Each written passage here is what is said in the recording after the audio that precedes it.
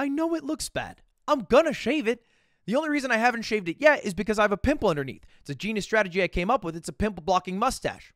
But let's talk about what we're here to talk about today, which is some huge gaming drama. And for once, it's not on the esports side of things, which is going horribly per usual, but it's about the much more interesting side of gaming, the side that makes money, game development. And there's one company in particular seeing all the money be made, and they want a little piece of it. And that company is Unity, who tweeted out today that they made a change to their business model, which includes new additions to our subscription plans and the introduction of a runtime fee. To which I read this morning and thought to myself, what the hell's a runtime fee? And moved on with my day until I saw the claws come out from Jeff Keighley, who dropped a "what a joke" period in response. This is a scathing response from a normally well-mannered man. So I thought to myself, what's going on? Why is the social media manager copy and pasting the phrase fraud detection? It seems like we've got a mystery on our hands, Scoobs. And so we have to start at the beginning. What is Unity?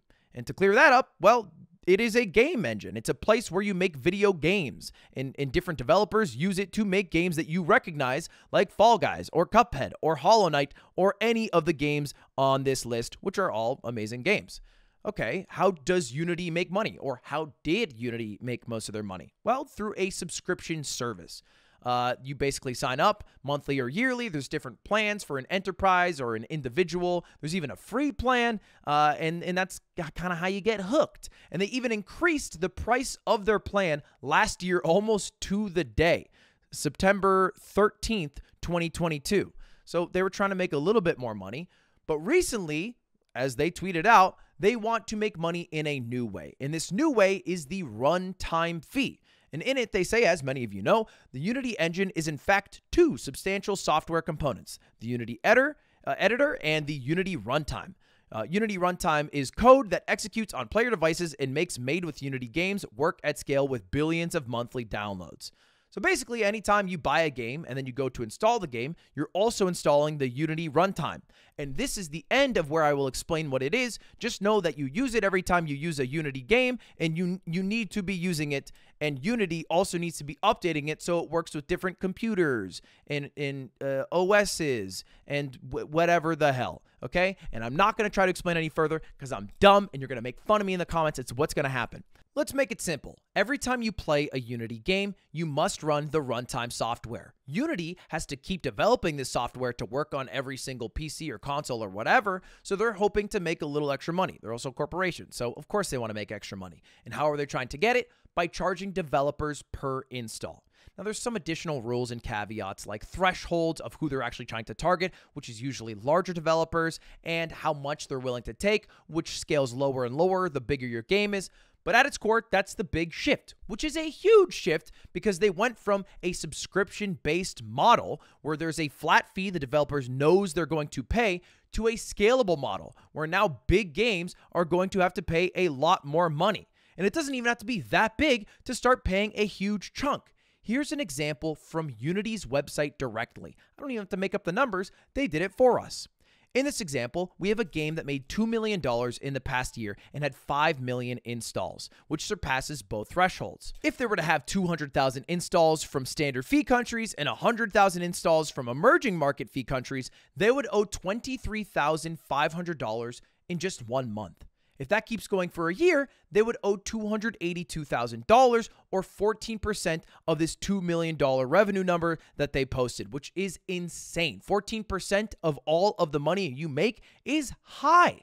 It is much higher than a company like Unreal Engine, a competitor, who charges a 5% license fee and does a revenue share system. And it doesn't just impact big devs. It also impacts some smaller indie creators, like one you might recognize, Danny, who tweeted out a meme here because obviously no fees are retroactive. Oh shit, I guess I owe Unity $5.6 million because he made Muck and Crab Game, which were huge games, 28 million downloads.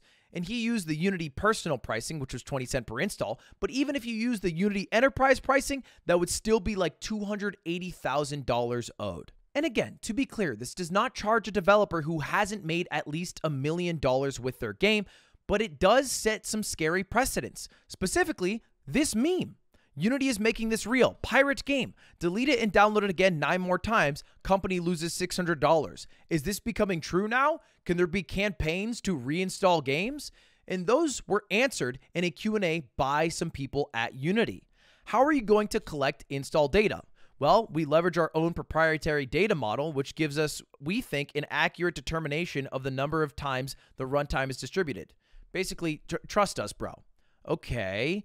Well, what about reinstalls or re-downloads? Would that count as multiple installs? Yes. The creator would need to pay full for all future installs. Okay. What about a demo? Like you release a game that costs money and then you release a demo and they have to install that demo, which also uses the runtime software.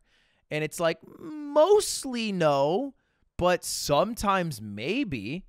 All right. What about pirated games? People who illegally download the game, but they're still running the runtime software because they have to do it to play the game. Well, again, trust us, bro. We have fraud detection practices.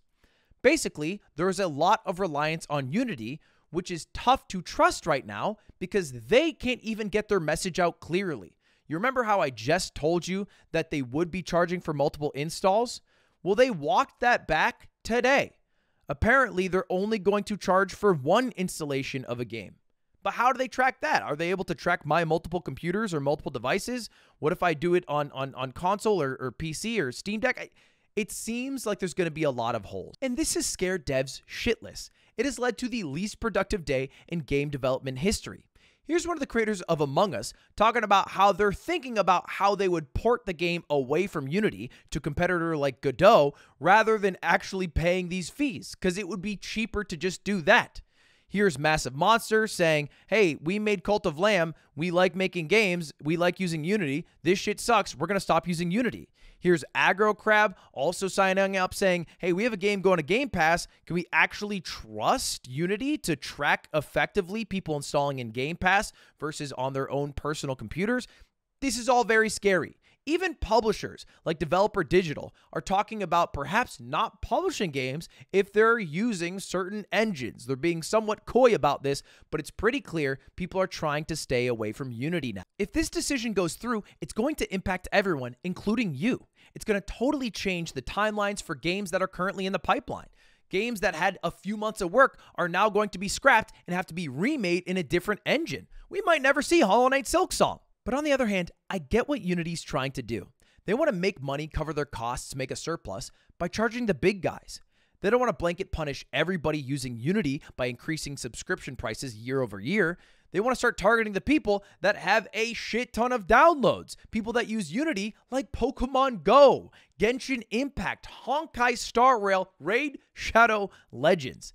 These companies are getting millions and millions and millions of downloads, and they are getting charged the same amount as an indie dev.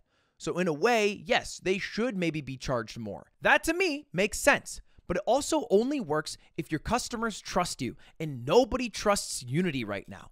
There's way too much reliance on them for the fraud detection to make sure developers aren't getting scammed by unhappy customers, or to make sure that they're actually able to tell when someone's installing at Game Pass versus installing on their own personal PC. And how are they really able to tell if it's multiple installs or one install? So I think they should go back to the drawing board, plan this up a little bit better, stop changing the plan the same day you announce it, and then have a release sometime later on. Anyway, that's it. That's your game drama. Have a good one. See you later. Goodbye. See you later. Have a good one. Goodbye. Goodbye. Whew. Tough to be a game dev right now.